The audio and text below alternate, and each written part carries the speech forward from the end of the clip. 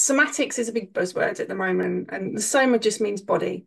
So it's the way the body kind of processes and experiences stuff. And anybody who knows anything about energy or health knows that we get stagnations or stuckness, or like I call them energetic scars, where you get like something that's just swirling around and it's not dissipating. So if you're a massage therapist, you might identify a trigger point.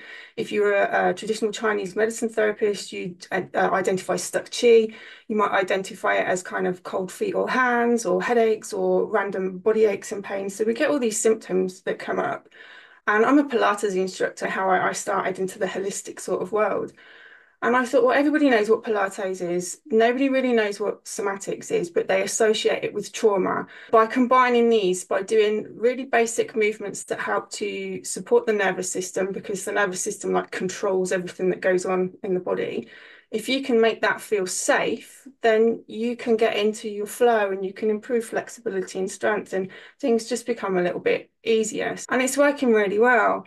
And I've had really good feedback on it. So I thought, why not bring it to life? Why not just combine everything that I know, put it into a 6 week kind of program and bring it out into the world? I love in-person stuff. Online's easier. Trying to reset the system a little bit, offer you a little bit of a break, the right thing at the right time for the person.